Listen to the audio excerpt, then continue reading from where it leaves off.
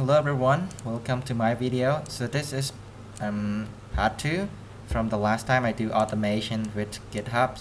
So last time we be able to use Friday to create the repository in GitHub, but for today we're going to do something we're going to do with slugs. So basically what we'll do is something like this. It's here I will do Javas. This is my original, so I do check slugs. So basically it will show you the latest message in the Slack in a specific channel. Let's see, here is my channel is C4K developer, so the new message is 0. So we'll be able to fetch the last message and display it right here. Alright, this is what we're going to do. So I don't know that you find it useful to do it or not, but I think it's really cool to do. So alright, so let's do it. So here I'm using VS Code, so you can use whatever you want. The requirement that we need is the slug token. This is the token from the GitHub, which we don't need. So the slug token here, you can get it from the Slack API. You can create the Slack bot or just get a token. It's completely free. Just use it in your Slack. Alright, so let's get started. So here I'm create a new message. So I'm saying get, let's say, slugs.js. So this is, so if maybe some of you wonder what is the part 1, you can go to and check it. I do automation like using Node.jS and Shell script to create repository from our terminal. Alright, so let's get started. So we have to install some dependency. First one that we need is the Slack API. So let's real quick. Slugs hashtags web API. Oh no, hashtag. Alright, so then we will need this one. We also work with some database as well. We use lightweight NetDB, so it's really easy to use. So after that we need I already installed.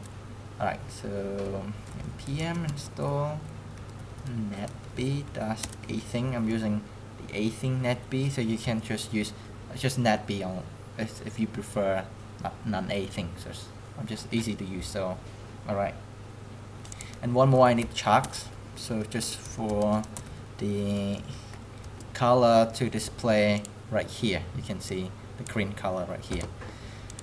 Alright, so let's get started. So in here I'm going to require .env.config, so then we can get the environment variable right here, which I store my tokens right here. So then we need to connect to Slack. So so then I do web client equal to require at Slack API. Alright, great. So now I'll be able to do web client. I'm changing this one. So I'm actually going to call it web, so maybe don't get confused. So equal new web client process. So here we need to token. The token, I'm actually call it Slack's token. Alright, Slack token.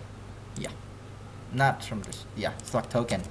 Alright, great. So now we need to get the connect to the get the latest message in our Slack. So in here for the testing, I'm gonna use this channel. I'm just created. I'm going to take the ID, which is right here.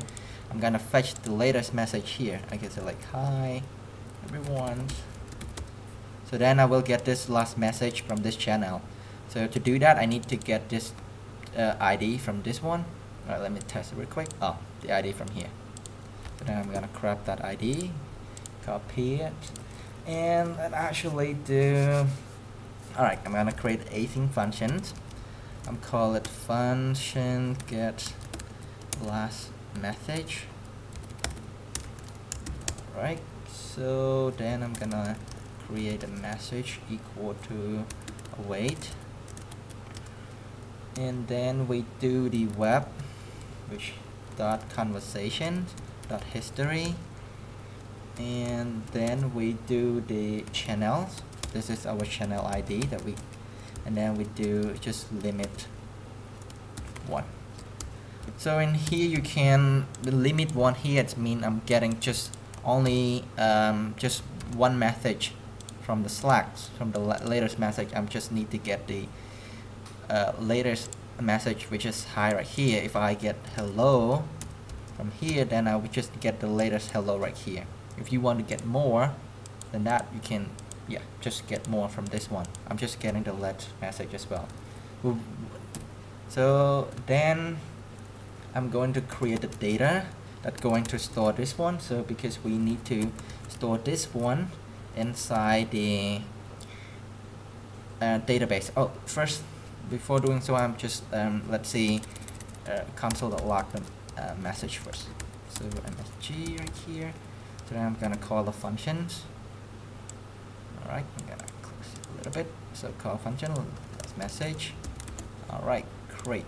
So now I'm going to run the node slack.js. I'm gonna bring this up. Node slack.js. All right. What is going on? I think because I spelled Slack wrong right here. All right, great. So now I'm doing it again. All right, as you can see right here, we get the latest message which say hello. If I type again, what are you doing? So now you can see here, what are you doing? And then I'm going to run again. I will get what are you doing right here. So then what I need is to save the timestamp of this message into the database. So then I'm gonna create the variable data that equal to, I'm gonna say text equal to message dot messages index 0 dot let's see, text right here. So we go to message, we go to the text. Yeah, I need the text and also the timestamp of it as well. Text, this is the timestamp. We go to msg.message0.ts. So now I'm gonna store that as a global. Later I will use it. So that purple. So now we can get this data, and then we're gonna save it into the database. So in that I need to bring the database. Actually here I'm gonna, oops, right, sorry, I'm gonna Slack this one, and then let's actually do db. So in db, what I need const db equal to require net a thing, and also I'm create let db equal to new db, and then I'm gonna do the file name is equal to, so I'm gonna store data base last message dot db. Great. So then I do auto reload, true, awesome. So now we already connected it, so make it when then we're gonna save and create a folder name from here. Alright, great. So next what we're gonna do is to save this, get this data in here into the database. So then in here I'm gonna create another async functions which calls save to db like here. So in here I'm gonna call await to get the latest message from here. So then I will use the global message right here. If you're going to return and store this data and return it to the function, it's not going to work because it's async. So what we will do is to get the data and then store in here and then global. So in here I'm gonna call await here, and then it will run this function, and then it will push and will assign this data into the data global here. So then I will be able to use this data. So now I'm gonna check in the docs. I'm gonna create another variable, a global variable, this one as well. Okay, the docs, which I'm gonna put it as a global variable. So later on you will see I'm going to use this one as well. All right, equal to. Now I'm going to read the data from the database. Await, which is now is empty. That's why we want to read it first. So a things. Oops, I think I'm. All right, a thing string. All right, wait. Await db dot a things. What a thing find. Yep. A thing find. So I'm gonna find everything from the database. I'm gonna check if it has something or not. If the docs dot length right here equal to 0, if there's nothing inside the database, what we will do is to db insert. Why it should auto complete? Right. Anyway, so now insert the data. So we're going to insert this data that we have right here into the database if it's empty. Else, if it's not empty, I'm gonna check if the docs index 0 dot ts. So I mean, all right. So let's actually do it first. So now we don't have the database. But db is empty. So let's actually call save to db, and then what we're gonna do is to select again. I see that's a problem. Yeah, because I type new db right here. Oh, I see. Because I need to put the default right here. Great. Right here. The default into. Alright, so for now, if I type run again, it will show nothing. It's saved to the database. You can see the database, and then we get the latest message. What are you doing? And then store inside the database. So that's it. So now we can save it to the database. Great. Alright, great. So how it works is that first we check if it's empty, the doc is empty. So then we read it from the docs, and then if the doc is empty, we're gonna insert the data into the database.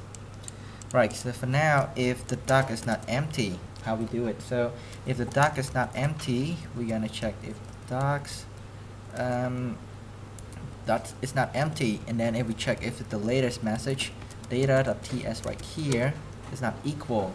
So basically right here, if there is a new message in the last message, and then we check if it in the database it's the same or not. If it's the same, then we're not doing anything because it's the same. If it's not the same, we're going to update another database. So in here we're gonna do update our docs index 0, and then with our data. Alright, so here we have what are you doing. So then we get the latest message from, and then save the data. Then we check if it's not the same. Then we're gonna update it. Alright, so for now, then I go to Slack and I do hello. Alright, so if I run this one, you can see hello right here. So now we can get the latest message right here. If I run again, so then we can see that there's new message, so it's not update anything. So now we can be able to get the latest message.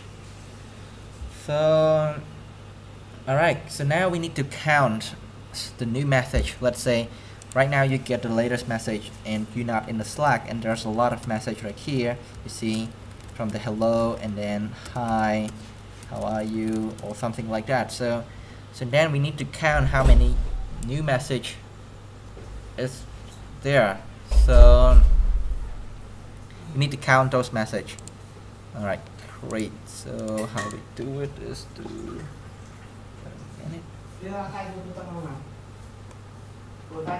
Alright, so then we do async functions, new message. Alright, great.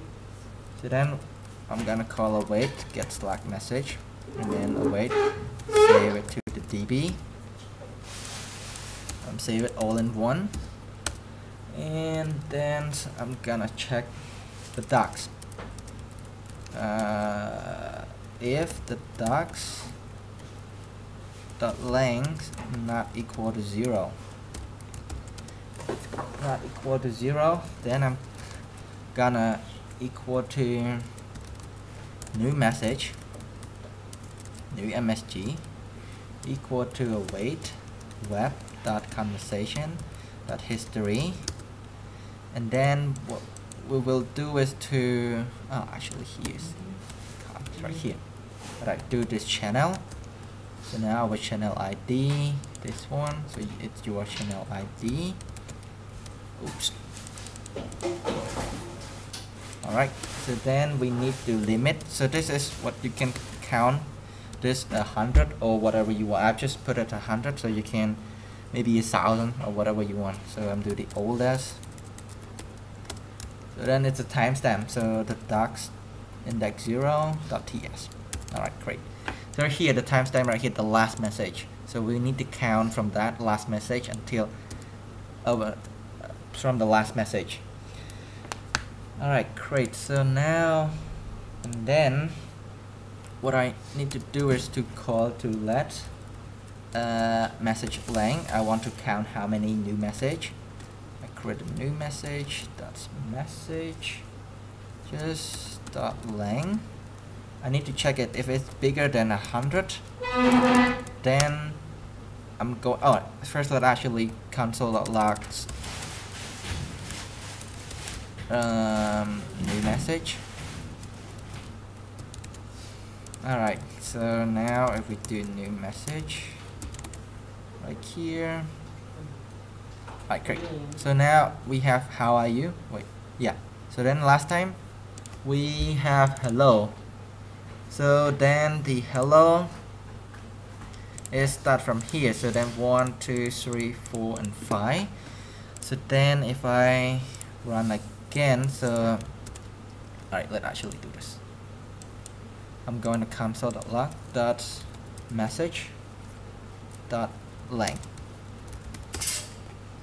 So then if I do it, I will get the length of the new message. How many new message? It's actually 6.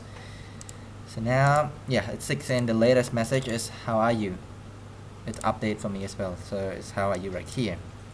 Then if I run again, then there will be no new message, so it should be 0 new message. If I go here and type hello, hi, so then I will get 2 new message. Alright, yeah, there's 2 new message. So in here there's limited 0, so limit is 100. So then I'm going to do let the message length equal to, alright, I'm gonna call new message dot messages dot length. If it's bigger than 100, so I mean like there's a lot of new message, we're gonna display 100 plus. Alright, great. So then we're gonna do a message dot message L. We do the message length. We just get that length, and then alright, so then I'm going to console dot log here. So alright, so then I'm gonna use chocks for the green color. As you can see right here, if you get the green color, I need to use chalk. So I do chocks, then chocks equal to require chalk, sorry, not requirement. Alright, great. So now I do the chocks dot white, the color is white, dot bg green dot bowl, and then your channel. So my channel is, I call it YouTube right here. Alright, so, and then plus you can use the backtick, but yeah, anyway, okay, I can use new messages. So then I put this one right here. Alright, here I'm actually going to use the backtick. It's easy for me. Great. So then I'm gonna put the MSG length. Great. So alright, so let's test it. So I type hello, hi, how are you? So then it was 3. Then if I run here, then it will get here. You can see YouTube, new message 3. Great. Alright, so right, so then what will I think that's pretty much it, right? So if I run it again, alright, it's 0. Great. So now we're done. So if I do hello, hi, what? So it should be 3, right? Then 3. Great, right here. So then if I'm not in the Slack or something, maybe, yeah, whatever, so I'm just right here. So alright, first let's actually do let's imagine if the data in the database is 0.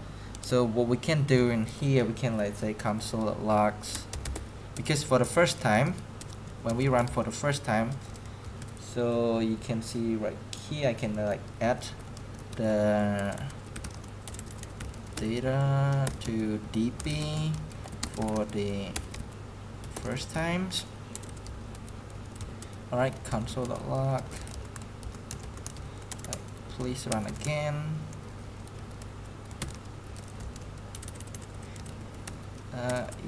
EASE, oh man, let's run again to see new messages. Great. So now let's see if I'm run for the first time. Well, actually I'm gonna delete this one. Maybe it's no database or anything. This is your first setup. This is your first time connected to your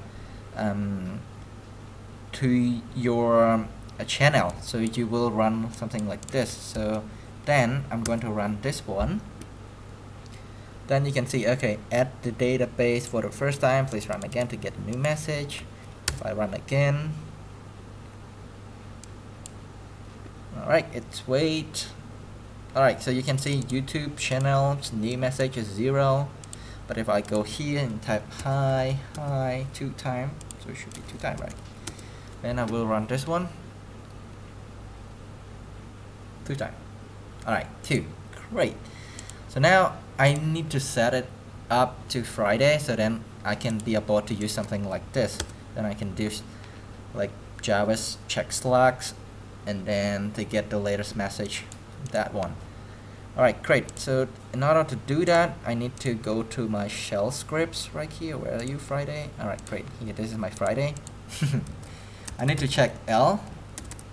If like right here, I'm actually call it Slack right here. It's shorter. Slack. And then I'm going to run a node. I'm actually going to copy and paste this one. Copy this. Then I'm not going to take this one. What we will need to render is just slack.js. Before doing so, we need to create, put the process.char the name right here, so then we can be able to run this one anywhere. So now we can use, when we run the Friday Slack, then we can execute this one, then it will execute our YouTube channel. Let's show. Alright, let me show you. First, I'm rename this one to just Friday. Then I need to copy this one, like last time in the first video, we need to pass this one to the user bin. So first I need to remove it. Alright. User bin then slash Friday. Great. I need to type the password. OF. Oh, not OF. Great. So now I need to copy it. Sudo cp Friday US or bin. Great. Sudo cp. No such file. Cannot create. Sudo. Wait. What happened?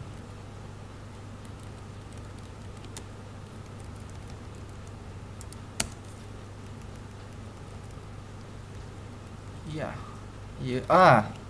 USO bin. Alright, great. So now I can use my Friday, like the Javas, to check the Slack. So if I do Friday Slack. Oh, great. What did I do? Oh, and here space. Oh, and actually do this is one as well. Then I need to remove it again. Oh my god. Then I need to copy it again. Alright, great. So now that's it. I think Friday Slack. Let's check my Slack. Come on. Alright, so there's new message 0. If I'm then I go to like, hi, how are you, what, hey. So then, alright, first I'm gonna close everything.